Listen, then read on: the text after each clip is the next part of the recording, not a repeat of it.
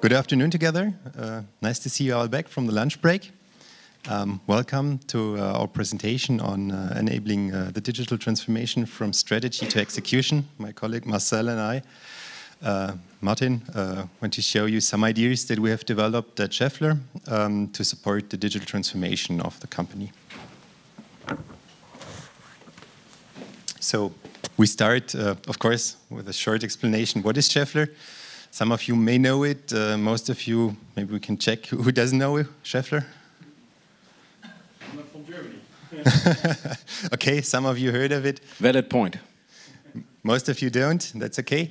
We're an automotive supplier, somewhere between tier 1, 2, and 3. Depends how you look at it. So we typically deliver components either to car manufacturers or to manufacturers of car manufacturer components. So you typically will never, I guess, see a product directly in front of you with our name on it, or notice actually that you use it. Still, it's one of the bigger automotive suppliers in Germany. Has some key facts, like you see, some almost 90,000 employees currently globally. We're active worldwide with 71 plants, typically also close to the actual customers, so we can supply the material in a short notice. We have about 2,400 patents. That's important to us. We believe we're very innovative in our field. And this is, for me, as a new employee to Schaeffler, only not even a year now, this is still an impressive figure, 1.1 million tons of steel that we form every year. So this is kind of our core competency at Schaeffler. We take raw steel and form it into something other. This is the main thing we do all day long. So what comes out if we form this steel after it leaves the plant? So there is 3 divisions that we believe tackle the customer segments best, which is the automotive OEM part. So these are components that we deliver directly to car manufacturers, and they put it then in their cars. It's like engine systems. It's a lot of bearings, of course, included, because actually the bearing is the main thing that we do. So things rolling, reducing resistance, reducing friction. It includes transmission systems. And then we're going more and more into other components like chassis systems and hybrid electrical drives to see what else we can do with our bearings. Then there is the automotive aftermarket. Main focus is basically to provide spare parts for all the components that we delivered beforehand. And finally, there's the industrial sector. That's a very different topic. Much more diverse, much more different application scenarios, and there we see just some examples like wind turbines, aerospace turbines, trains, and so on and so forth. So everything that's basically moving might have a part of Schaeffler in, because you want to reduce the friction if it's moving. This picture as well shows already one of our challenges. You might think that having bearings in automotive systems might be similar to having bearings in aerospace.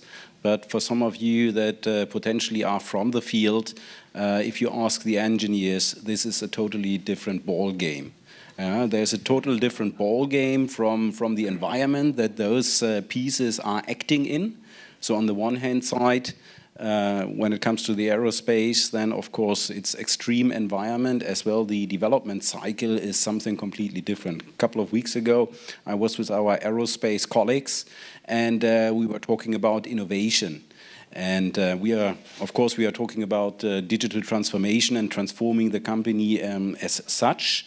And then we were a little bit surprised when we heard about the development cycle and innovation cycle when it comes to aerospace, where some colleagues were talking about, okay, I'm now with Schaeffler 20 years, and we were talking about predictive maintenance and vibration sensors, stuff like that we have in the pipeline. And they said, yeah, potentially, when I retire, those innovations will hit the market. So we are talking sometimes about development times until things can be built into aerospace of 20 years. So this is the diversity. It sounds similar, but when it comes to the requirements, it might sometimes be quite different. Well, so this is just to set the story up, of course, we do believe in disruption. We do believe actually disruption already happened, probably also for our field of industry. The question is just basically when does it hit and how does it hit, how strong, how far, whatever. So yeah, we believe we need to take care of that. We need to think about it. We need to actively do something. And this is as well, it's a culture question. We will talk about that later on in the presentation, probably a little bit more.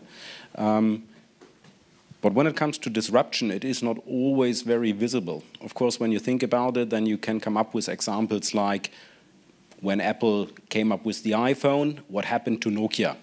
That clearly was a disruption. Or the old example when you talk about development of MP3 technology, or Apple when it came up again with the iTunes Store, what it did to the music industry. So sometimes in our conversation with our stakeholders in Schaeffler, and potentially you might recognize that from your stakeholders sometimes as well, when you come up again and again with these used and prominent cases, you get somehow the, yeah, but that's not us. And yes, we recognize we are in a different field. So there are different areas where disruption and innovation has a different pace. There's retail, where we have Amazon and Alibaba, who somehow drives everyone that they need to catch up. There's the music industry, there's everything with electronics. What could it be in our field? Because disruption does not necessarily mean that someone comes up with a product that completely replaces the product that you bring to the market.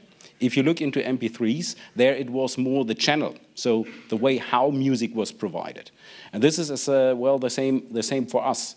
As soon as someone comes up, for example, with smarter ways to provide the products, to connect in a faster way to our customers, then potentially our business is drifting away.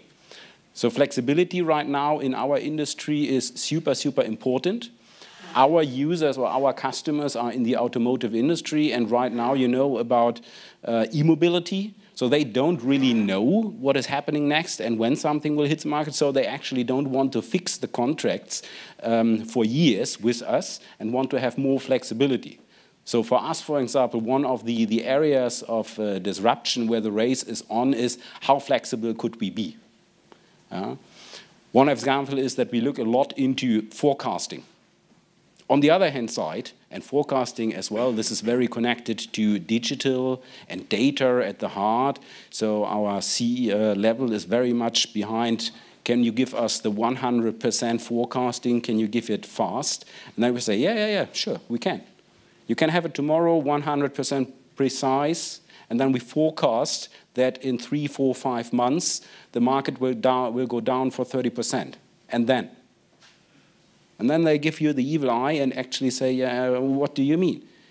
So what is the measurement in the company that you actually apply when such a forecast would come? That is then our question. And then they start to think, and we try to support them in saying, okay, potentially there's something else in addition. Forecasting is not bad, it's good to have a good forecast, but potentially there's something different that we should do as well and look into as well. Right, so as well as we believe disruption already happened, or it will happen at some point in time, so it's not a question if, but just when, it's not common sense. Even within our company, I would say it's not common sense. Still, we achieved to get some vision, some strategy for the future. So we do believe in change at least. So there are two main components, e-mobility, something we believe in, and Industry 4.0 is something we believe in. Both major changes for our company and for the business we do. And we see the whole topic of digitalization on the left-hand side now more as an enabler. It's about connectivity, it's about machines, analysis, and basically a data-driven business. And on the next slide, I think we can have a bit of a more deeper look into what does it actually mean for us when we talk about digital. So a few years ago, we started to define a digital agenda, which was a big topic driven by our CTO back then. And this digital agenda basically contained 4 major fields, which is products and services. So actually looking at the products that we offer to the market, how can we digitalize them? What does it mean to digitalize them? And basically the goal was to talk about sensoring. So can we take a bearing and make it a sensor? because actually everything that's moving in this system, whatever it is, car, train, industrial machine, has bearings inside. If you can sensorize these bearings, actually you have the whole machine more or less sensorized. You know everything about temperature, friction, and so on. So this was one of the components we were looking in. Then more the machines and processes view is an inside view. How can we enhance our efficiency in our production processes? If you remember, we have 1.1 million tons of steel that we somehow manufacture, so that's a lot of operation, a lot of manufacturing in. How can we make this considerably more efficient? The third component was to focus and to say data. That's the new thing. That's one of the key things that changes. We not only produce more data, but we are able to also link this data and to process more of this data and create new insights and use it not only for analysis, but maybe also for simulation, again, saving a lot of effort or creating new insights. And then we talked about the fourth component, which is the user experience and the customer value, asking ourselves, what can we do with the data also for our customers? How can we use it? Can we do things like, I mean, everybody tries to do that, but things like predictive maintenance, can we use the data to enhance the life cycle of the products, to figure out where our products might fail too early, and so on and so forth. So, at the same time, of course, if this is customer facing, this is about new products, new services, enhancing our current product portfolio, finding new revenue streams. We, at the same time, try to do, of course, internal efficiency gains by applying everything that comes under the umbrella of digital. And quite often, at least in our company, this is the case. Digital is then as well quite often mixed up with agile. Yeah? So, and then the business does not exactly know what we are currently talking about. And depending on whom you talk to, they have different understandings of what it actually is. So as you can see, these are the things that we would like to bring to the market. So depending on whom you meet, people might understand, okay, digitalization, you talk about sensors. Then you meet someone else, digitalization, you talk about applying advanced robotics within our production lines and connecting our own machines. So it's a fog of digitalization, and we as enterprise architects are luckily involved in that and can, in a humble way, use our touch points with our speaking partners to more and more clarify what it means for them, what it could mean for the entire company. And the important word here is in a humble way. We were, with the digitalization, we started 4 or 5 years ago, in a way like many companies start, building up a small team first to look into it, and then we grew the team. So meanwhile, we are 80 people, and from 1st of January, we will merge this expert team with the wider community in Schaeffler, so we are scaling out. And we have this luxury situation that we were able to look into many different things that are ongoing in the company, and that we talk to the experts as well that we have in the team when it comes to data scientists, data architects, etc., etc. So what we will as well come to in this presentation is that we as architects, as enterprise architects, are enlarging a bit our responsibility and become the change ambassadors in a humble way as well to our management levels, to really bring some structure into all these different things that could be understood under the foggy word digitalization. Right, and that's something we started to try, for example, with this slide. I mean, it's pretty much a kind of wordplay, maybe to a certain extent, but still, there is different perceptions. What is digital? We see it a lot in our business, with our business partners. Basically, a year ago, I would say, if we talk to HR, for them, digitalization was implementing HR success factors.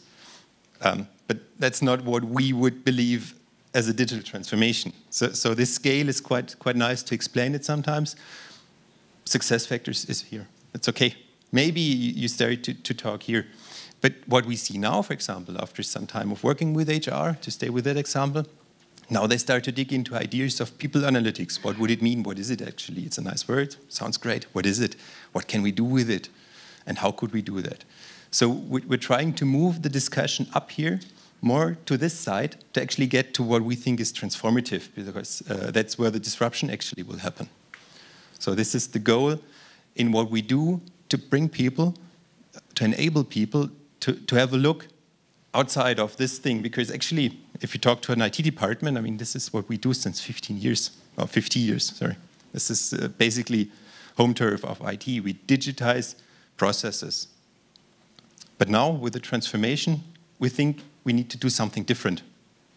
And this different is not that easy to shape. This as well is where we come in as with the business architecture discipline, and as well touching those areas that the business really believes belongs to them. And we bring some additional wording, some additional structure into the picture. So one of the things that we are currently working on is to bring in the concept of business model innovation, and having actually different business models and different operating models in one and the same company. We are very much driven as a manufacturing company, so to say, forming steel for efficiency. So we have a lot of engineers, and to utilize, for example, that's two elements that might we come later to as well. One is that in our values we have a zero failure value, top value, zero value, zero error value, zero value. That would be not so nice. That's one thing. The other thing is that we want to utilize our capacity always to 100%. A machine works then well when you really use it to 100%. So to bring in new values that are then more applicable in new, let's say, operating models, where you need to have more agility, more slack in the system. So you are not utilizing, for example, your creative people to 100%. And as well, you say, yeah, but we should dare to make mistakes. We should experiment. You need to explain what you mean, because people that for centuries were grown up with this zero mistake mentality and utilizing our full capacity, they might not really understand what you mean, and they as well in the beginning might not agree. So there's a lot of communication necessary. Right, so why is this important? I mean, this is a nice picture, I think, to just explain it. We're coming basically from a world like this, an engineering world. You have a complex system. If you basically look long enough at the system and watch all the sprockets and things moving along, you actually can understand it. If you apply logic to this system, you can figure out how it works. And you can solve what happens if you turn this wheel. But if we go more into this world of digital transformation, we believe it is not solvable by pure logic, but it gets more complicated. The question, what happens when I pull this blue wire, cannot be solved by applying logic. It doesn't matter how much engineers you put onto the topic, how long you analyze it, how long you look at it, you will not solve the question. You can only solve this question. What happens when I pull this blue wire? You can only solve it by try. You need to try it, and you need to accept that the outcome might not be perfect. It might it might be no outcome at all. Maybe it just nothing happens, I don't know. Could be. But this is what you said, zero fault, operational effectivity, capacity usage. That's not the goal that you can apply here. It's different measures you need. And it also ties perfectly back to the keynote we heard yesterday. Creativity is not coming when you're running under full steam. That doesn't work. Another story that we often tell when it comes to this test and learn approach is something like that. Who of you has kids? Okay. Who of you can ride a bike? Okay. Who of you was successful by teaching your kids in riding a bike by explaining to it and analyzing how you actually do it? I think test and learn there applies much more to that type of things as analyzing for a long time and then figuring out how it works and applying it. I mean, of course, there are robots that meanwhile can ride a bike, and it was done by analyzing to a certain extent. But even there, you apply machine learning and neural networks. So stuff. It's not an engineer sitting there in a room for hours to figuring it out, right? Now, I was looking into evidence. How is it working with the digital transformation in Germany? And I came across this one survey, which kind of shocked me if you look at the figures.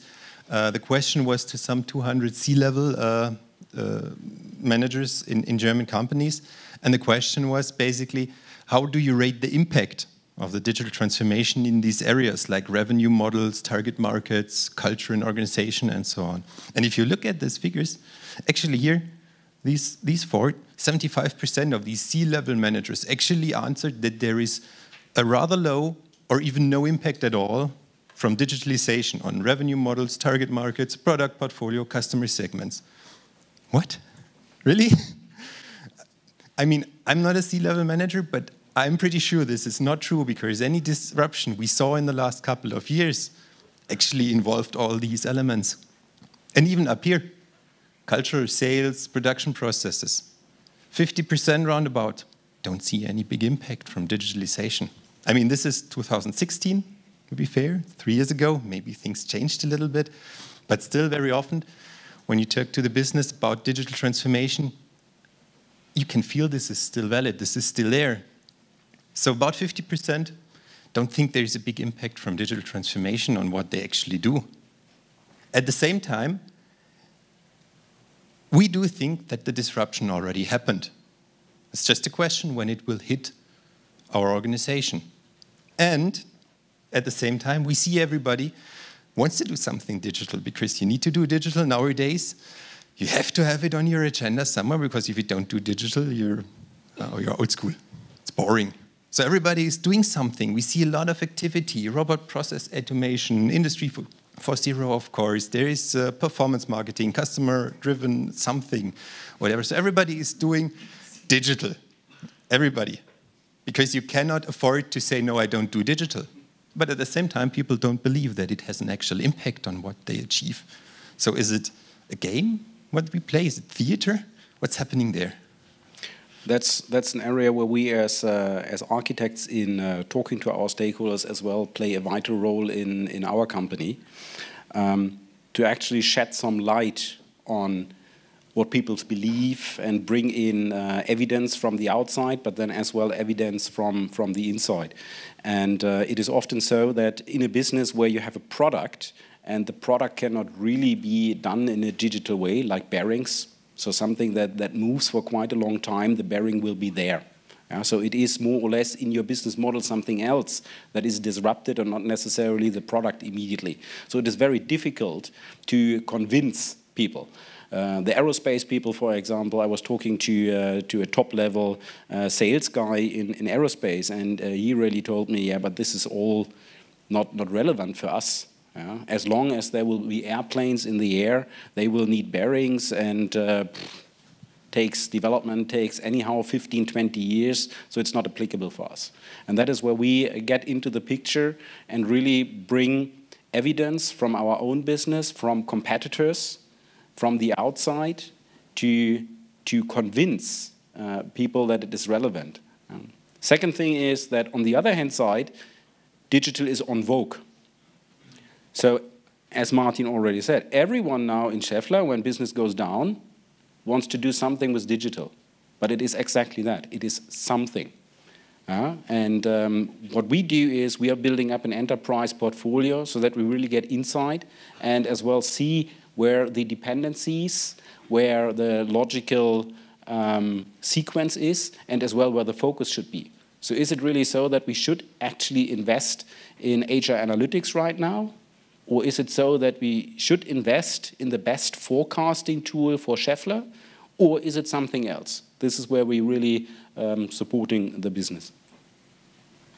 Okay, I'm looking at the time a little bit, so I think it's time now to come to the actually core message. What do we want to achieve? Why do we think it's important? I think as an enterprise architect, typically, this is our core domain. We want to enable the business to take smart decisions. Therefore, we do all the things we do. But to make our business able to succeed in the digital transformation, which is vital as far as we think, we need to extend what we do, even and step out of this core competency that we saw for us as enterprise architects.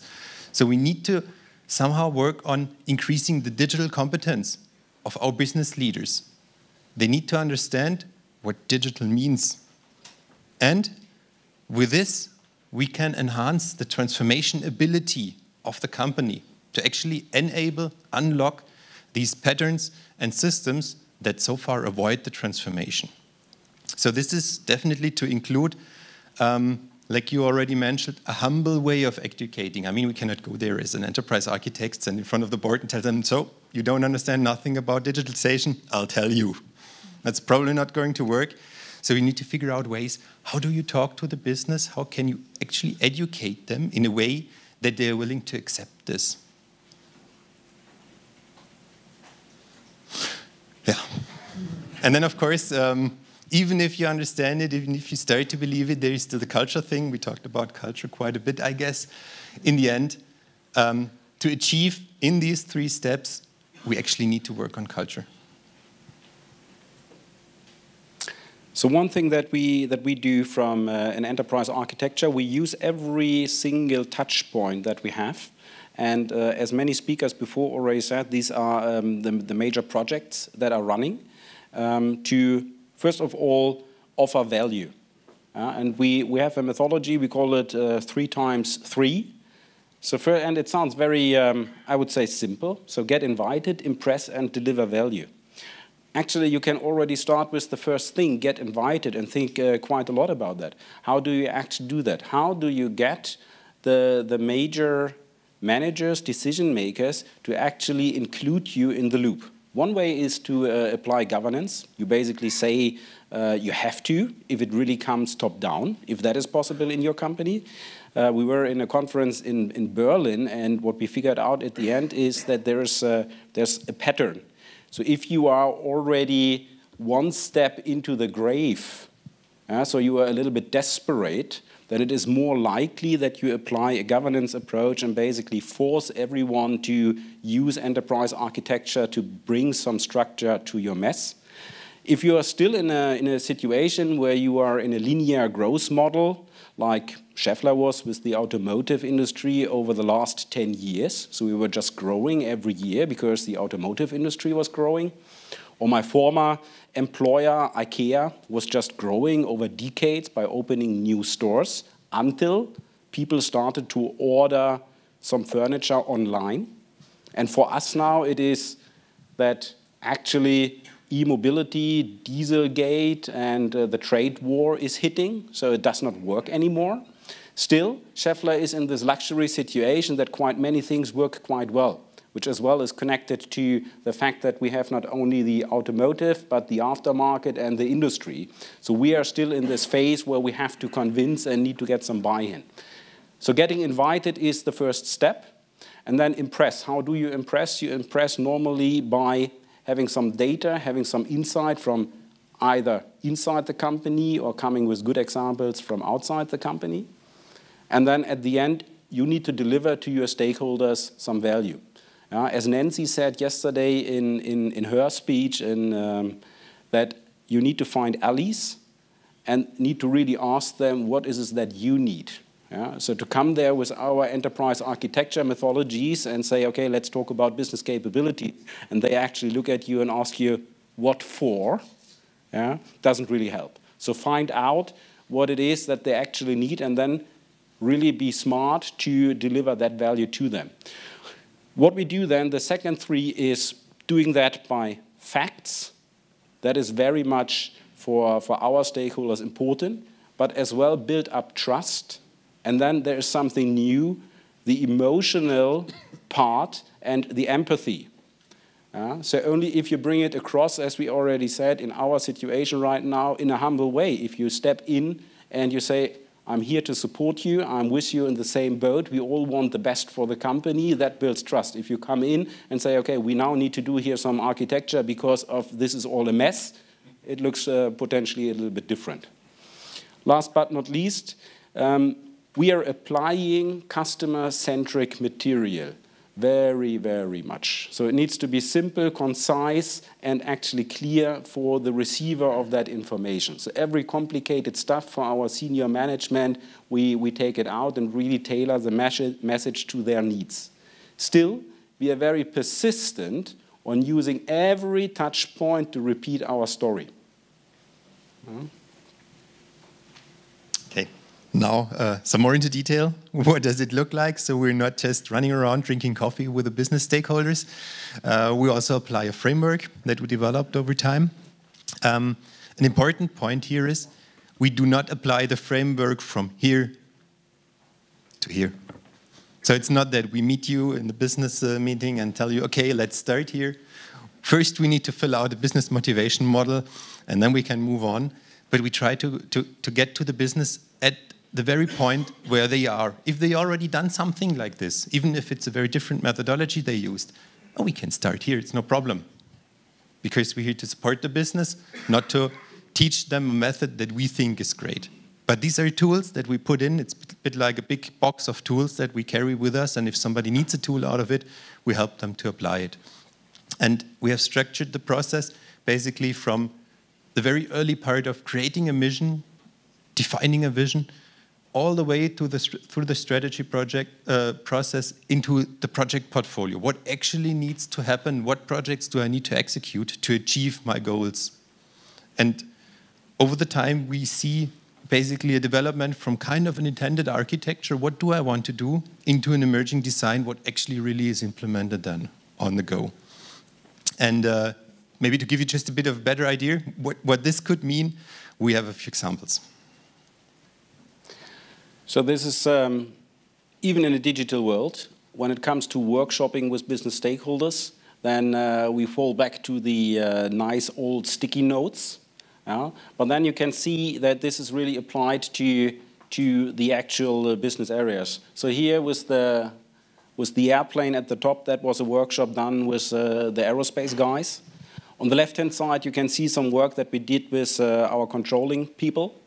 And then what we always do is we apply something that is coming from Professor Kim, who wrote stuff about the Blue Ocean strategy. We double-check what is actually ongoing in our business against what a customer or value receiver actually really wants. So what you can see here, for those that don't know the happy line from Mr. Kim, is that this is the relevance of certain things rated according to the customer or receiver. So is it really important for the receiver? And the top three are normally those things that really make a difference for the customer and the receiver. Then our business people, they have to rate where they currently are, as well against the market. And then we map our initiatives that are already in flight or that are planned against those customer perspectives.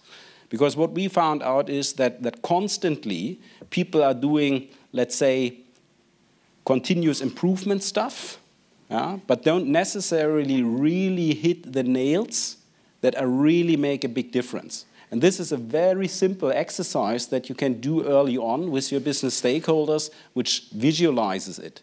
And then some aha moments normally happen.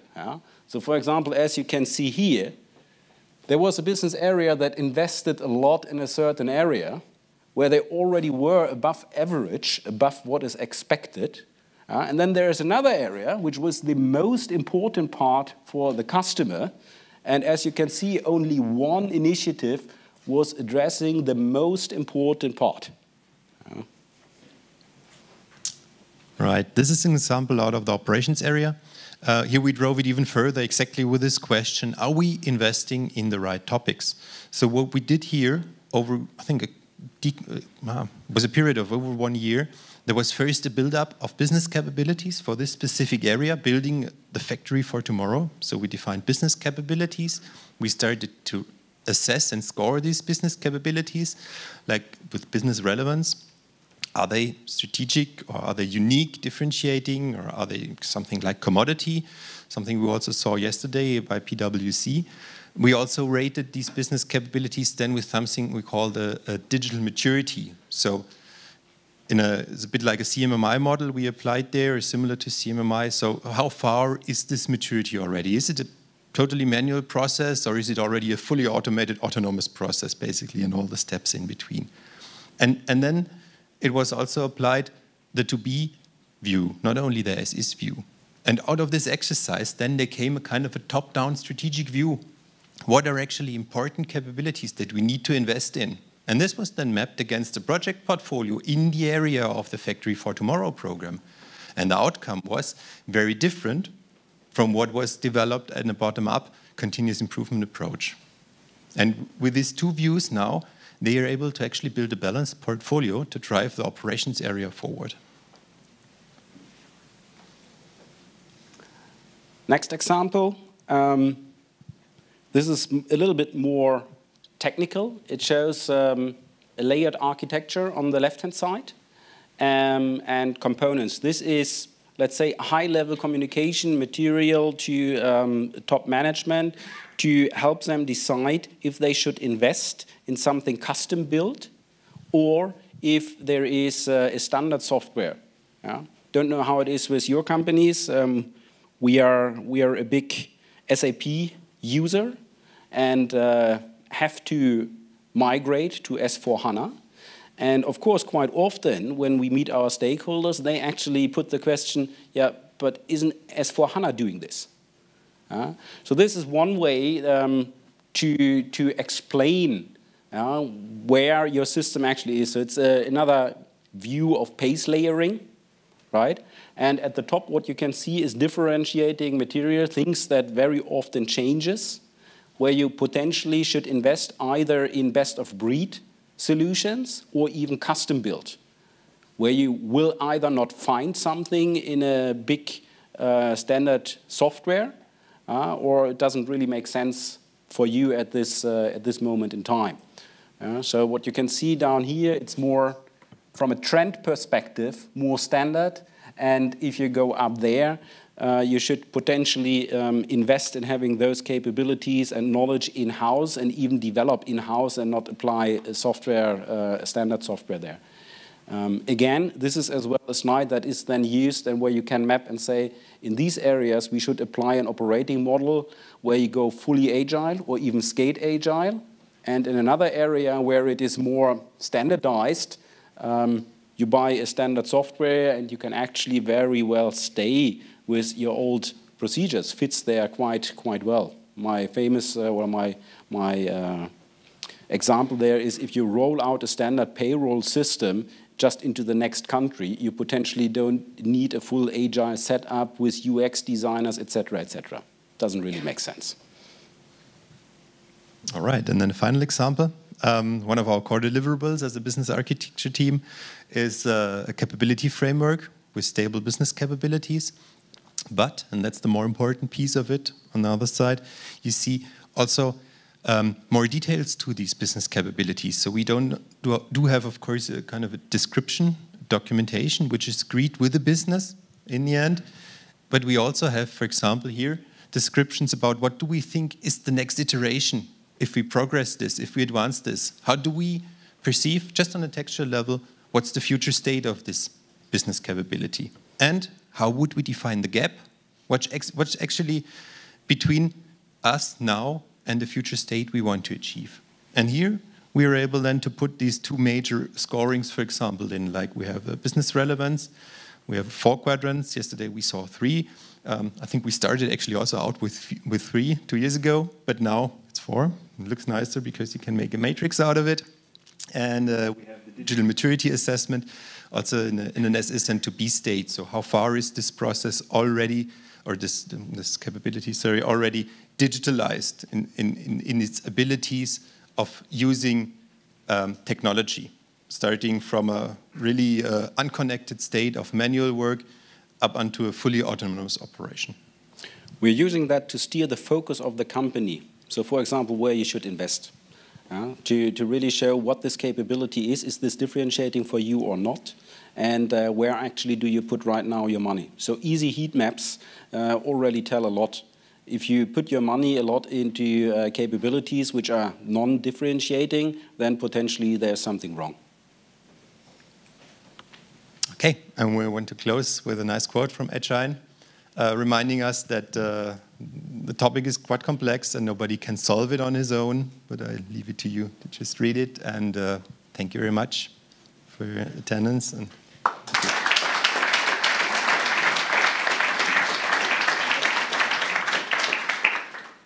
there's probably room for one question.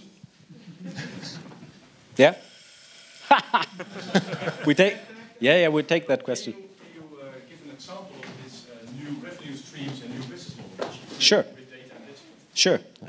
Sensors. We have sensors. We are experts when it comes to vibrations. And normally what we did in the past is we sold the sensor, but then when it comes to interpreting the data, it was an expert that was sent over, really a field co-worker who looked at it, who looked at the machine, and then was actually giving some advice. And meanwhile, we have a digital hub with some services in it that you then can subscribe to, and with an app that actually where we codified that knowledge into the app. So when we get the raw data, we interpret that raw data and actually say what actually is happening with your machine. Think about a production line where our bearings are in and you use our sensors. We can pretty good foresee what is going on with that machine, so you can avoid a standstill of your production line, or think about windmills. And that is what we are offering now as a service. Companies can subscribe to it, and it's a new revenue stream. Thank you. Okay.